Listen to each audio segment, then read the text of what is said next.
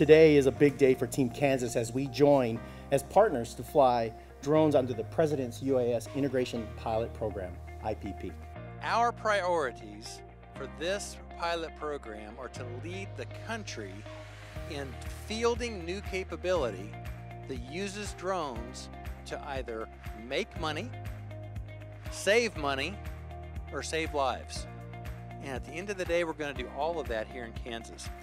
Over the next 2 years, this program will shape the future of UAS flight in America by setting the pace for safe drone operations and rulemaking for the entire country. You know, Kansas is unique in that situation, as Lieutenant Governor mentioned, is that we're one of only 5 states that were selected to do pilots out of the U.S. Department of Transportation. This program signifies this administration's commitment to advancing the unmanned aircraft industry, safely expanding drones into our nation's airspace, and maintaining leadership to avoid moving innovation overseas. Really, we think it's important to be out here to connect with our community members to see what kind of impact it's having on our community, what kind of positive impacts it's having, and if they also have any concerns as well. So we're here really as kind of an open mic night to really hear those concerns and take those into consideration as we start to do multiple operations within the state of Kansas.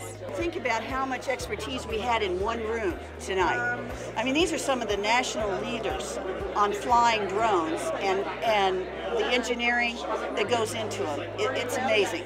I think there's a lot of concerns around privacy and safety when it comes to UAS, and we're really here to have an open dialogue with the public and understand all the different things that the IPP team is doing to ensure that we have an extremely safe program first and foremost, and second of all to make sure that all the citizenry is really comfortable with the level of privacy that we're ensuring when we collect these data sets. We were able to develop a use of a UAS technology with infrared imaging to scan the entire top of that deck and figure out which parts of it were starting to deteriorate, and that saved money for KDOT and for the citizens of Kansas by allowing us to do that without shutting down lanes of traffic or creating those costly expenses. My kids love all this high technology.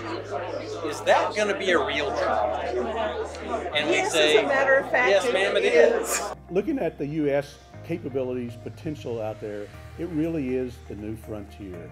You know, when we look at the uses, the opportunities, whether they're for economic growth, economic development, whether it's for uses in the farm, uses in the oil field, uses on the highway, uses in the military, uses in law enforcement, there's so many opportunities to help make us safer, help make our lifestyle enriched.